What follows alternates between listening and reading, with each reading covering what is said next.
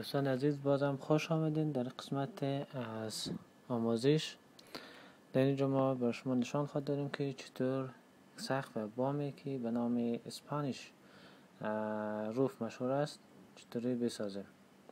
خدا قسمت برنامه خود آغاز میکنیم. از اینجا ما واحد خود تغییر میتیم و شما میتونید بر واحدی که کار میکنین اختیار با خودتونه. خب از اینجا وال انتخاب میکنیم، بخش میریم قسم بخش سیتینگ و ضخامت وال و همچنان نوع مواد دیوار خود از اینجا انتخاب میکنیم تا یک بیلدینگی یا خانه به شکل نمونه بسازیم و روی او یک سقف ایجاد کنیم. خواهی کارا ما اینجا کردیم و حالا یک خانه به شکل فرضی میسازیم. مثلا یک قسمی باشه.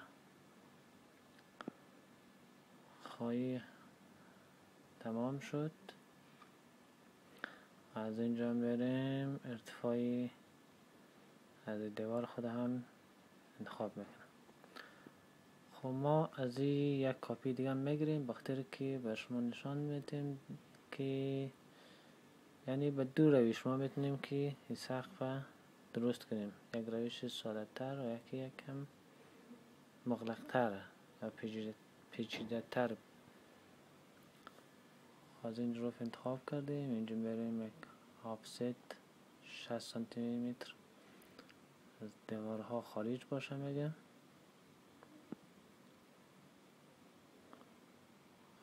خب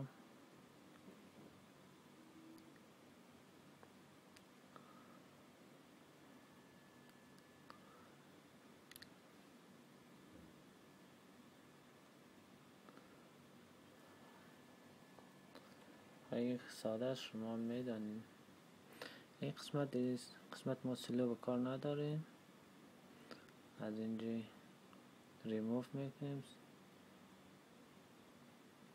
از این قسمت ها سلو ها حذف میکنیم و این شد سقف ما.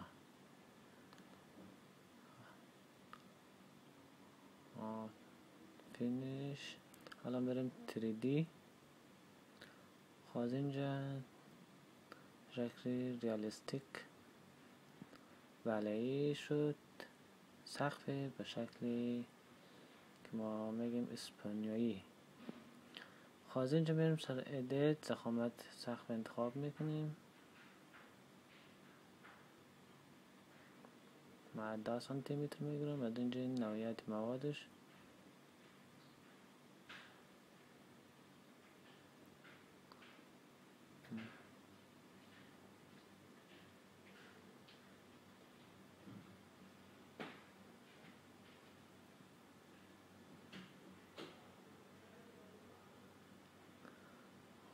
قسمت لایبرری میریم در قسمت روفین.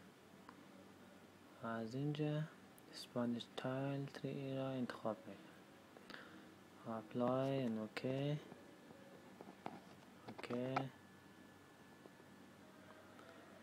خواهی شد سقف ما. خب حالا میخواییم که این دیوارها به سقف ما چسبیده باشه یا تماس داشته. از این قسمت اتش تب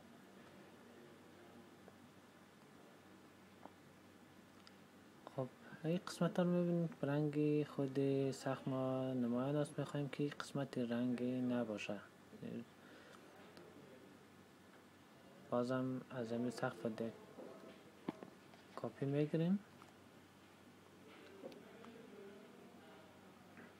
بخش کپی و بازم پست.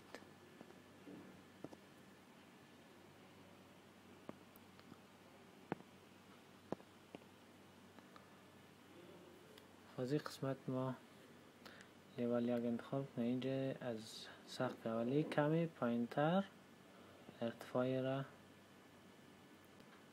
برش ارتفاع میدیم.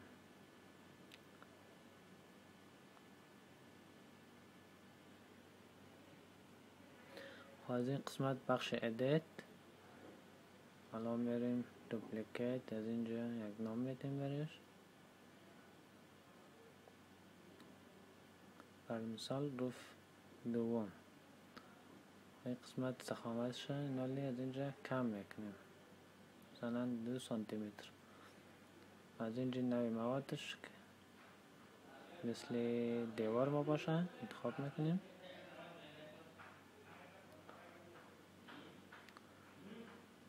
بله، و این هم سقف ما که زیرش هم به شکل دیوار رنگ سفید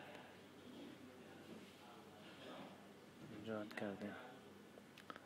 و در قسمتی در روش دوم خیلی ساده تر ما میتونیم تنها با یک مرحله کار همزمان هر دویش انجام بدیم. از این قسمت مثل دفعه قبل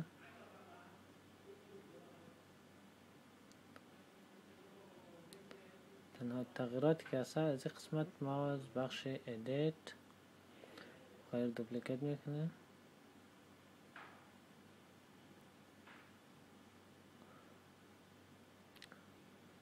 در این قسمت ادیت ما یک لایر دیگه اضافه میکنیم، یک بالا میبریم. خب از این قسمت تکنیکس های هر کدامش مشخص نیم، مثلا سقف بالایی 2 سانتی و 1 سانتی هم سقف پایینی باشه و اینجا مواد هر کدام انتخاب. این راه خیلی ساده آسانش است.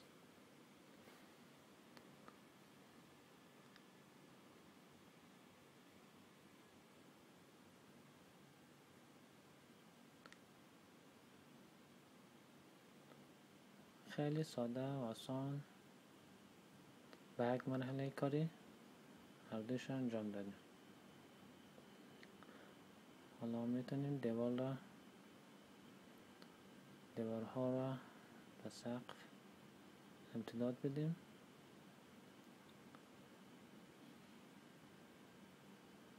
این مرحله دوم مرحله ساده تره.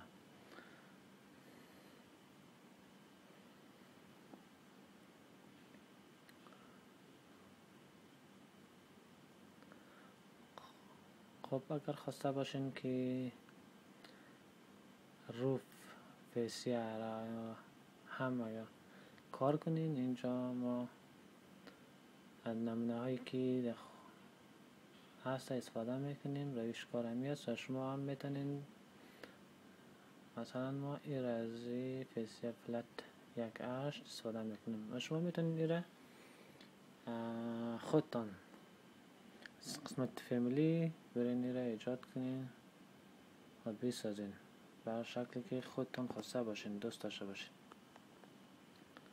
اینجا را قطع میکنم. این بود بخش چطور میتونیم یک روف ایجاد کنیم. تشکر از توجهتان. خدا نگهدار.